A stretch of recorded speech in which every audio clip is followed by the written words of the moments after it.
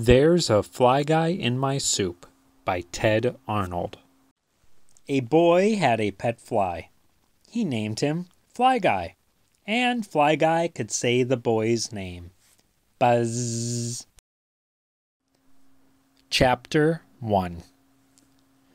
One day, Flyguy went with Buzz, Mom, and Dad on a long trip. They drove until dinner time. They stopped at a hotel. "Yay," said Buzz. "I love hotels." "Cool room," said Buzz. "Time for dinner," said Dad. "There is a nice restaurant downstairs," said Mom, "but Flyguy can't go there."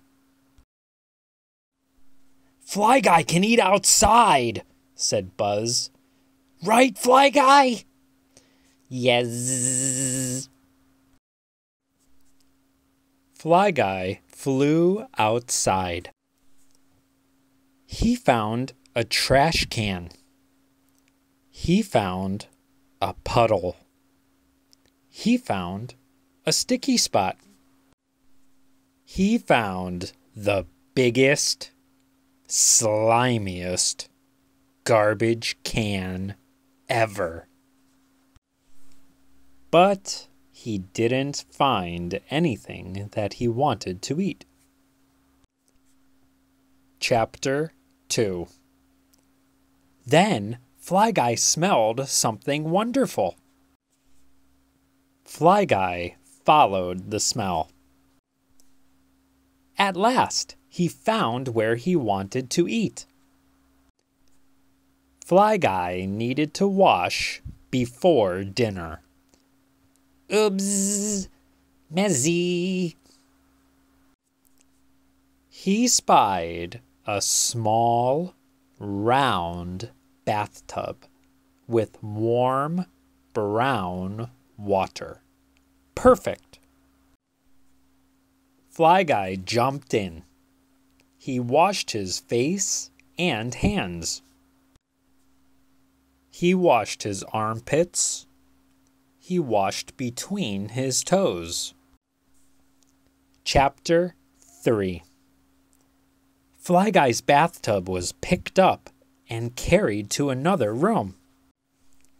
It was set down on a table in front of a lady. The lady screamed, "Waiter! There's a fly in my soup!" The lady jumped up. Her soup and Flyguy went flying into another lady's soup. That lady jumped up.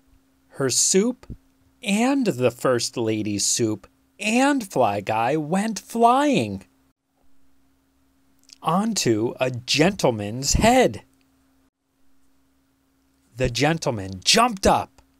The soup and Flyguy and the gentleman's hair went flying. Everyone jumped up. Everyone's soup and Flyguy and the gentleman's hair went flying. Flyguy! Buzz! Flyguy still needed a bath. Buzz, Mom, and Dad needed a bath. Everyone needed a bath. "Last one in the pool is a rotten egg," yelled Buzz. "Hotels, Funzy." The end.